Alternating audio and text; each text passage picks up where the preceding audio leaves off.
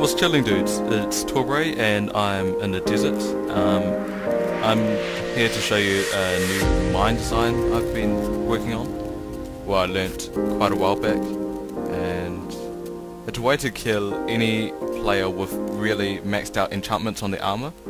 Right now I use creative to have blast protection on all of my armor and feather falling for my boots. So I'm pretty much prepared for any TNT which might blow me up, as well as any wither. Except this mine will probably kill me. Let's find out what it does. Whoa! Oh god. Well, I survived that. And I did not survive the fall. And this is the result of the crater in the desert preset super flat. Yeah, it's pretty big. If you're doing this in multiplayer and the server has a plugin which disables TNT explosion ruining the land, then this will be really fun to use.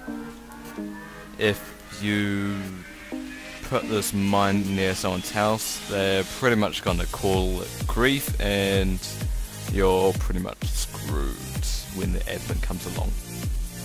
This is your basic layout for the mine. So the pressure plate is going to activate the redstone underneath the sand, which is going to activate that TNT. Once the TNT is triggered, it will fall, making the sand fall, making the redstone fall, making the sand fall, making the pressure plate fall.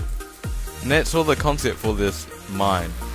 So what you want to do to start off with is dig your hole.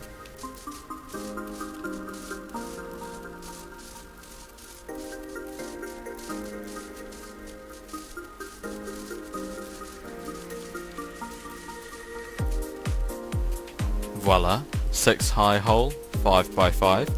Then what you want to do, on the 4th layer down you want to place your TNT. Voila, your TNT. Then on the next layer down, next layer up, you want to place your sand. Voila, now it's time for the redstone on top. Voila, redstone on top. Now you want to place the final top layer, which is your sand. Voila, now you want to place your final sand and put your pressure plate on top, and that's your mine complete.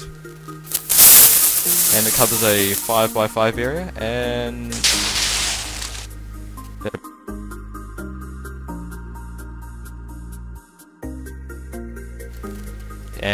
that's the TNT mine. You can use it to kill people, and yeah, I'm Torbray, and cheers for watching.